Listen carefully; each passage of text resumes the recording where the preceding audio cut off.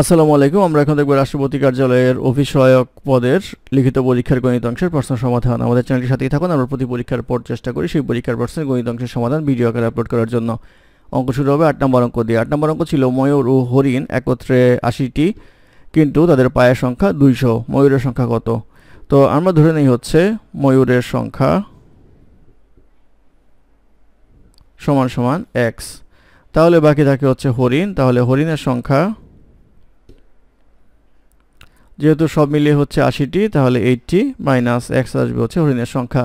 তো টোটাল পা হচ্ছে 200। তাহলে আমরা বলতে পারবো হচ্ছে ময়ূরের পা হচ্ছে 2টা করে, তাহলে টোটাল পা হবে 2x, আর হরিণের পা হচ্ছে 4টা করে, টোটাল পা হবে 4 × 80 মাইনাস x। এই সবগুলি করলে আসবে হচ্ছে 200 পা, বা এটা ক্যালকুলেশন করলে x ইকুয়াল টু আসবে হচ্ছে 60, অর্থাৎ ময়ূরের সংখ্যা হচ্ছে 60টি। এটি হবে এই প্রশ্নের উত্তর। তারপর প্রশ্ন নাম্বার 9 ক। 9 কতে বলা আছে 2x minus x by 2/x equal to 3 হলে x স্কোয়ার প্লাস 1/x স্কোয়ারের মান কত?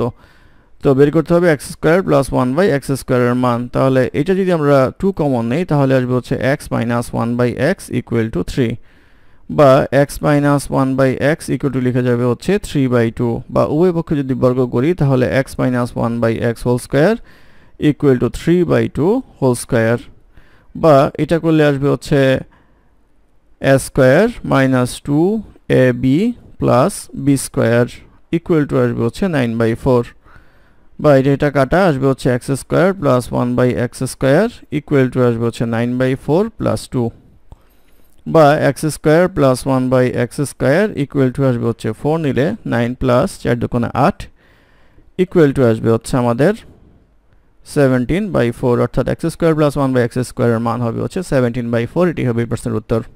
তারপর প্রশ্ন নাম্বার 9 খ। নাম্বার 9 খতে বলা আছে 0.01 গুণ 0.003 গুণ 0.2 ইকুয়াল টু কত? তো এটা 3 দুগুণে 6 আসে, তারপরে হচ্ছে দশমিকের পরে 1 ঘর, 2 3 4 ঘর, 5 6 ঘর, অর্থাৎ 6 এর আগে 1 2 3 4 5 6 ঘর আগে দশমিক হবে। তাহলে 0.0000006। এটি হবে হচ্ছে নির্ণয় মান। এটি এই প্রশ্নের উত্তর। ধন্যবাদ আমাদের সাথে থাকার জন্য। আমাদের চ্যানেলটি ভালো লাগলে অবশ্যই সাবস্ক্রাইব করবেন, লাইক কমেন্ট এবং শেয়ার করবেন। আমাকে কোনো সমস্যা থাকলে আমাদের কমেন্টে জানাবেন, আমরা চেষ্টা করব কমেন্টে রিপ্লাই দেওয়ার জন্য। ধন্যবাদ।